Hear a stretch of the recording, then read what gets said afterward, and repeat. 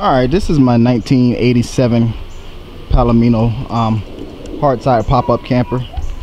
It's pretty cool. I like it. I think it's kind of a good in-between between a regular pop-up camper and a hard-sided trailer, because this can condense down and park into my garage back there.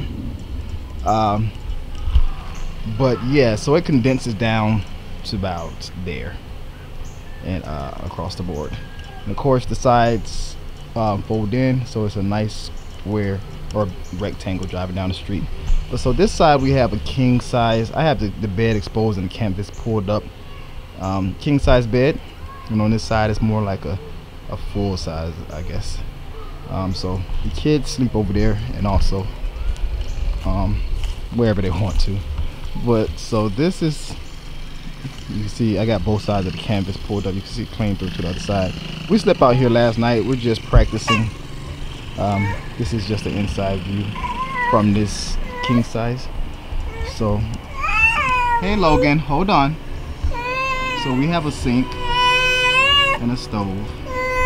I just have a fan there. There's actually I went to eBay and bought a porta potty, and I stuck it in that area.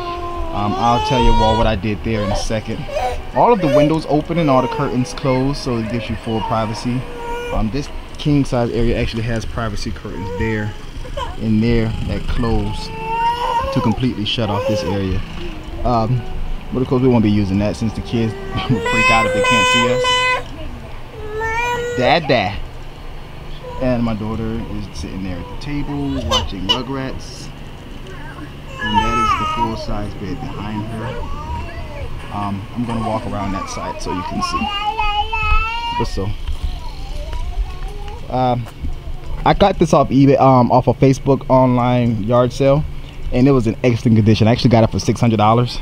But the only bad thing is that the screen, the mesh screen here, is just weak and brittle. I had to figure out how to repair that or replace it all together.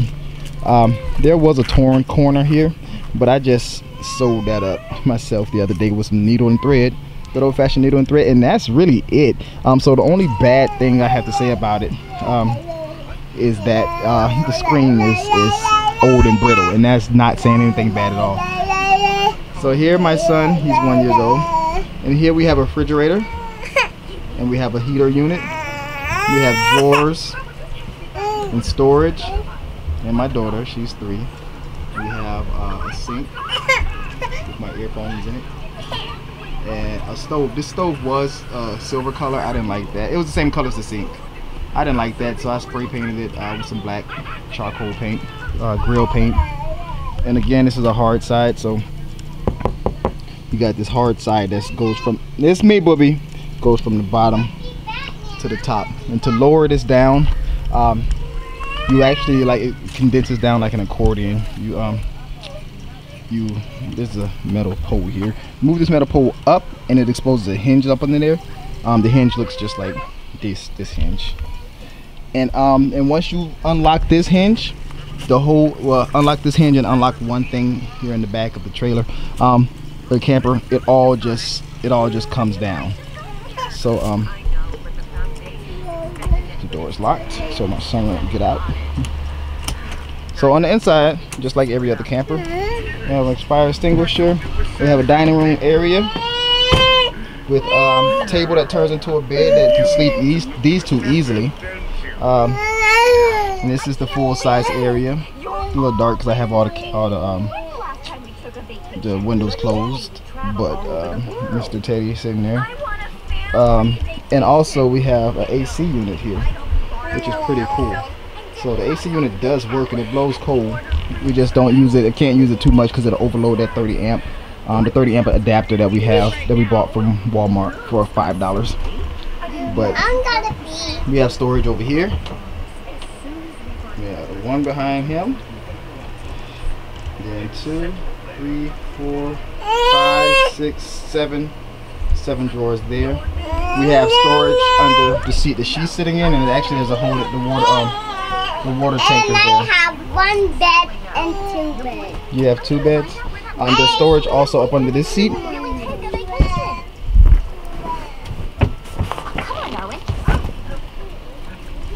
I'm gonna put new wood down here, but yeah, there's storage under here.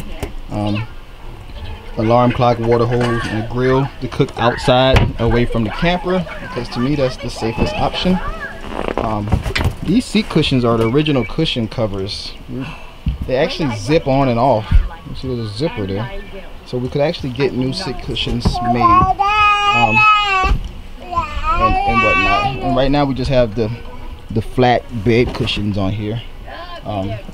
This is a queen size sheet and it's fitting on it, so maybe it's like a queen, I don't know, but it's a little baggy, but because it's so thin, because the mattress is so thin,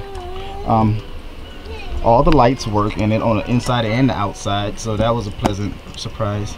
Probably replace those with LEDs just to decrease the amount of energy spent. Hold on, bub.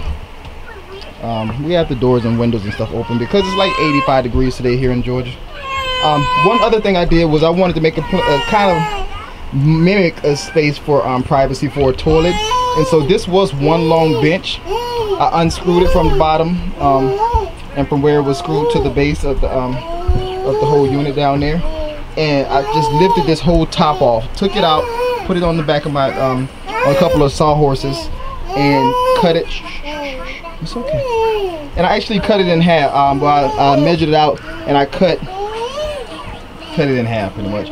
Went to Home Depot, got some door hinges, and he's trying to escape. Lock that right now. So got some door hinges, and you can't get out.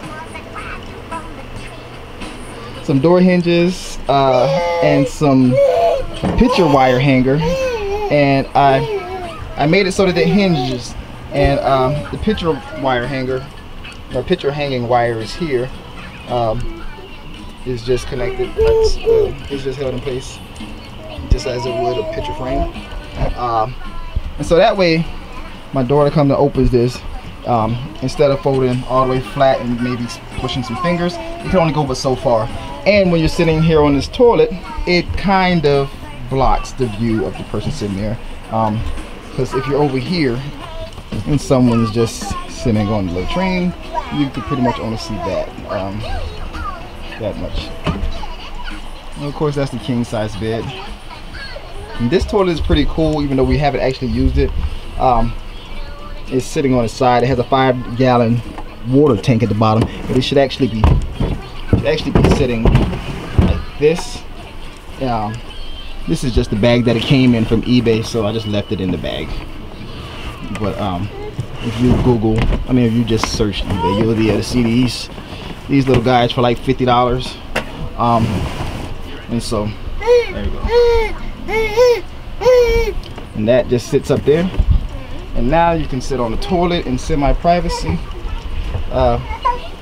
without worried about slamming. Get out of the toilet. It's nothing even is. Well, I tell you, we'll have to figure out about showers, but aside from that, we're not going to be doing any boondocking anyway. We'll be doing pretty much regular camping, where they furnish us with water and electricity and stuff like that. On the outside of the camper is the place where you hook up. Come on, let me close this down. Watch out. Watch out. On the outside of the camper is where we will hook up water and electricity. So it's a pretty cool little $600. Right now my daughter thinks it's her clubhouse. So that's that. All the lights work. These lights, this light here. Can't really see, I guess, because it's daytime. There it goes. But yeah, everything works. I love it. Hold on. I'm about to come get you right now.